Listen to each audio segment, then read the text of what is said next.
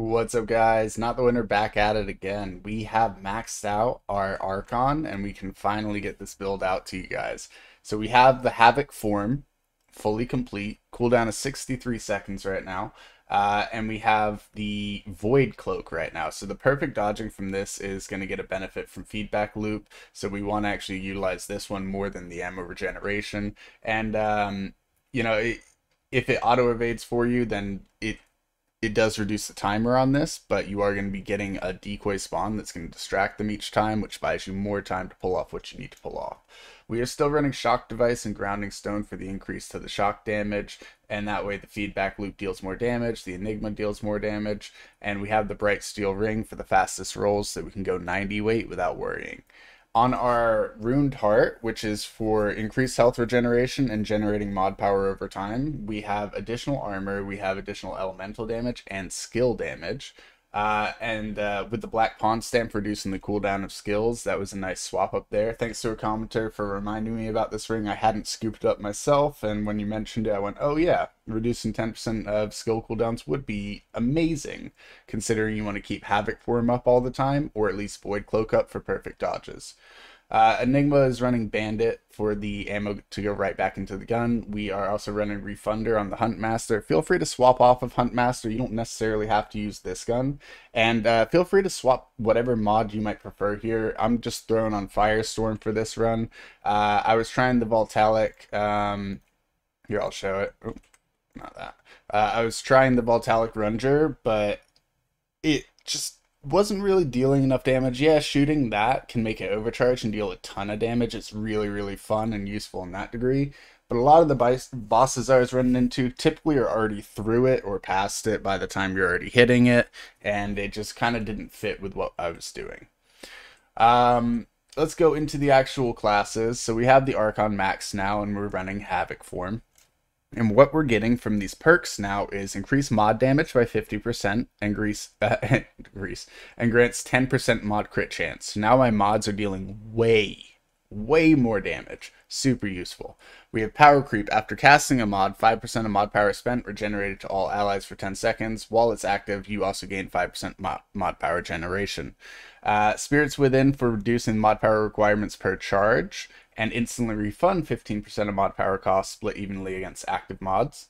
And then using a relic giving me 200 mod power for both equipped mods, and also I get 500 from the relic itself, and additional 100 to the current mod. And we have increased mod and skill casting speed, so we can get those skills off quickly in a pinch and never have to worry about anything.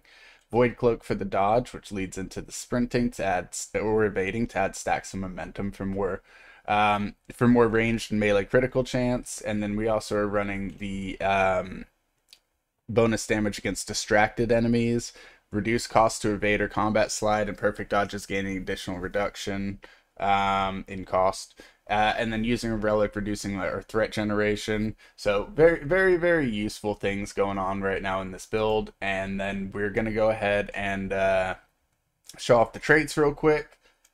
We have Flashcaster and Untouchable as our two forced ones. We have Fortify maxed out for armor effectiveness and Vigor maxed out for health. We have Regrowth half for just 0.75 regen and Triage at half for 25% healing mod. Our Spirit's max for mod power generation, and our Expertise is max for skill cooldown. Barkskin is at 9 out of 10 for 9% DR, and Siphoner is maxed out for the 3% lifesteal. Going over to the character, if you look, he's at 78.6 total DR, so pretty much as tanky as you can be right now due to the current update.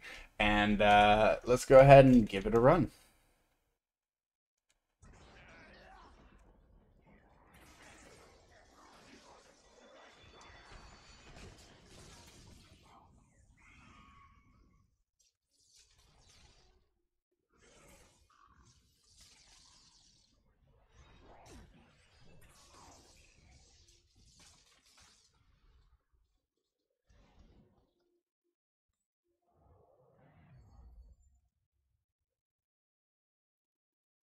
So yeah, that one tears through enemies, and then if you want to make sure that you're getting your perfect dodges, you can activate this one.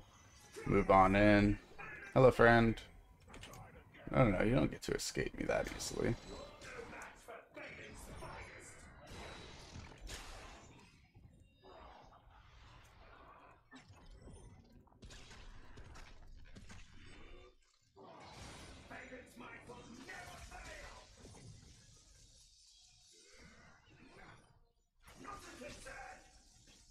Right, yeah, as you guys can see, deals great damage on Apocalypse, is able to tear through most enemies, and when you need to dodge, you're set up perfectly with that dodge ability. And we're almost about to get our Archon skill back already. So we're going to be constantly able to go into Archon form. Basically, kill a couple mobs, go back into Archon, kill waves, and then throw up your dodges again.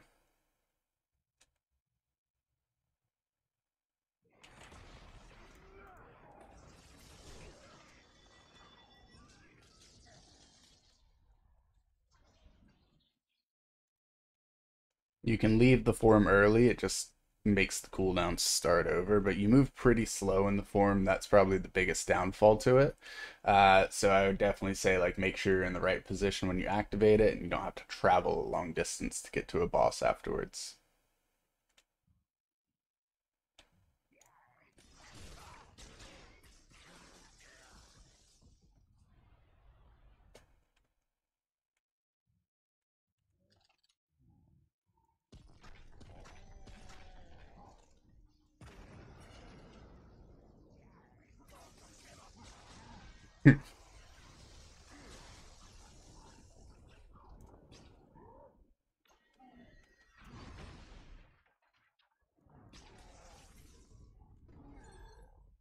So yeah, pretty nice there with the firestorm effect as well. Makes life really, really easy.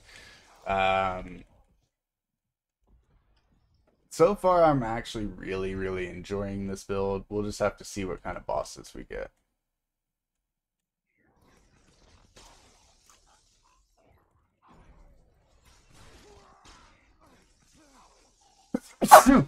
Excuse me.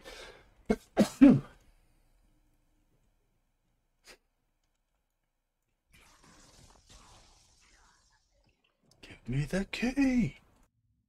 Alright guys, we've made it to the boss now.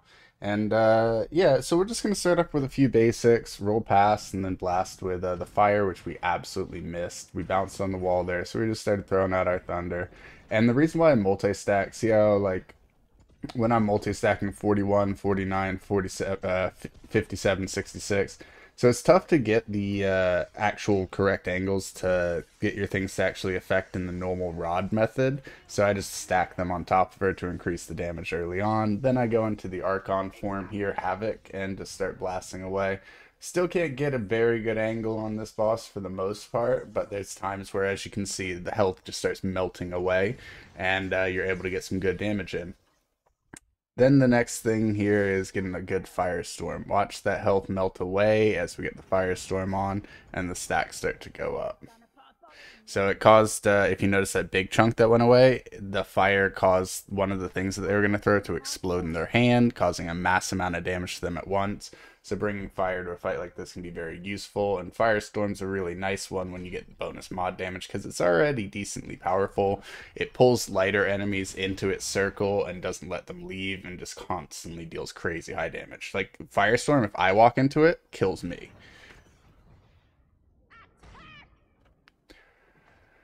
So then, yeah, we're going through, and then I finally decide to use that perfect dodge skill right about here. Right?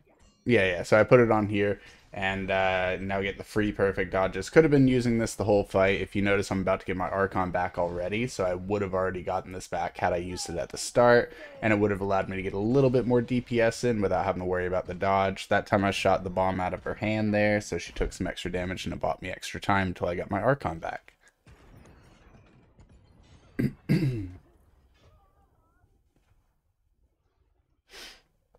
So with her where she's at, I figured I could just melt her down using Archon, and figured I'd finish off the rest of the fight that way.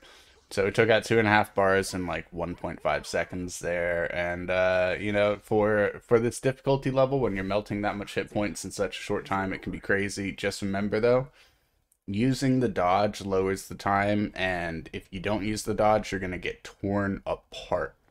So make sure you are careful when you do switch into the Havoc, because if you aren't careful, then you're going to die very quickly. If this video was helpful, like and subscribe, and I'll see you all in the next one. Thanks for watching.